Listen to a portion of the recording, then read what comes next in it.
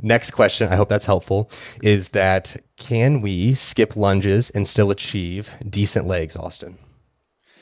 You know, you can. I've skipped lunges most of my career. My legs, I would say, are categorized as decent. Nothing more, nothing less. So, yeah, no, you can. You absolutely can. And there really isn't a requirement for exercises. I think there are kind of those steadfast exercises that are good to perform. They train a lot of tissue. They train a good amount of your balance and coordination.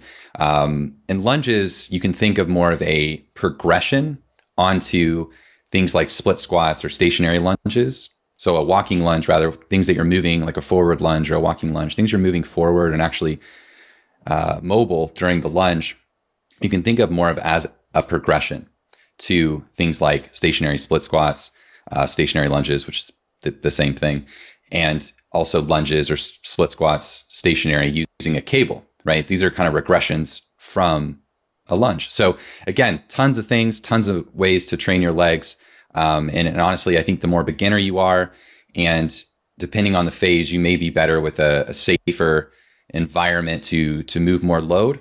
And that's where things like leg presses and hack squats and those type of machines come into play. And you know, if you're trying to get really strong, then that's probably better than a walking lunge, right? If you're trying to build up a lot of strength in your legs. So yeah, lunges aren't absolutely necessary by any means.